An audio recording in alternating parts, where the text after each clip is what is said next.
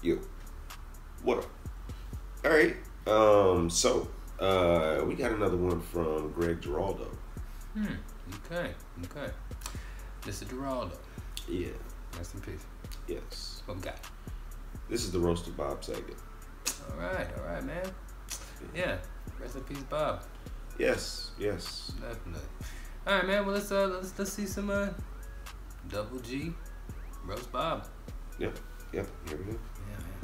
He's back again, making his annual disappearance. Please welcome the unknown comic, one of my favorites, Greg Giraldo.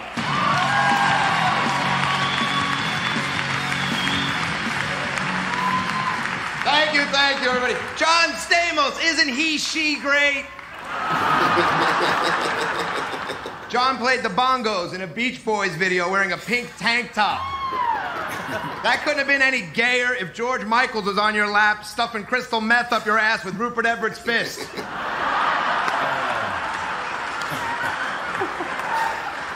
You're on ER now, John. Congratulations.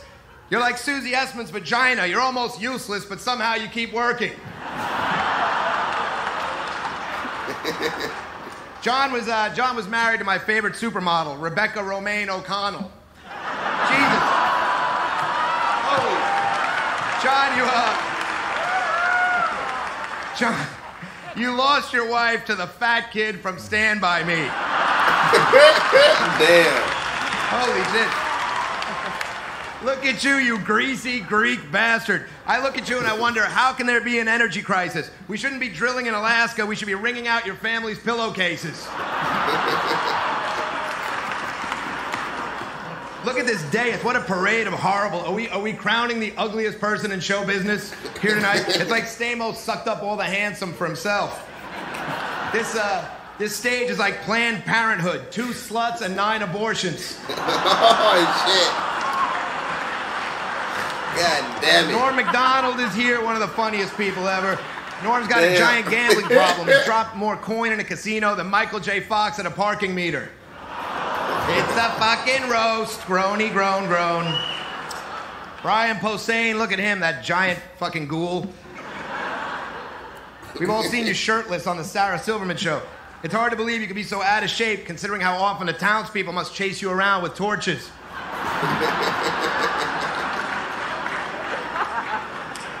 The great Cloris Leachman, of course, is here. Cloris Leachman.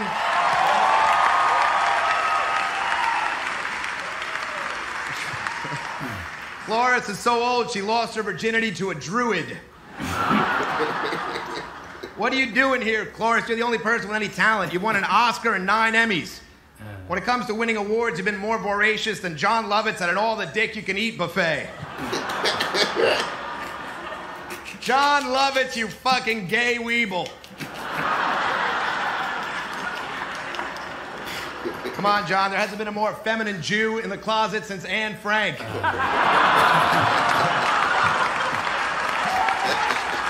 You don't like cock, you love it. You are one pouch-chinned prick. Every time you open your mouth, I expect a baby kangaroo to jump out. You have the jawline of a pelican. A flock of seabirds was backstage looking for fish in your chin bags. Susie Essman, look at you. You're a mess. You're like Screech with tits.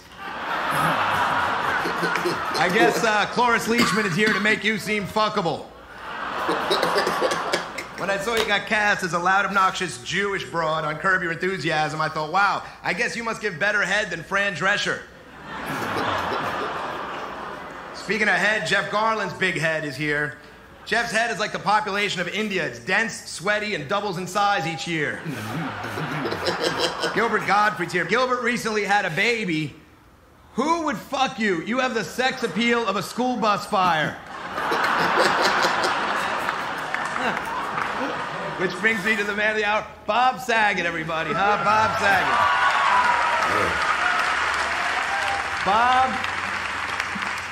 Bob, you are a genital wart on the cock of American culture. Seriously, who gives a shit about Bob Saget? With your long neck, pointy beak, and granny glasses, you're like the Vlasic pickle stork. Except instead of delivering babies, you're not funny.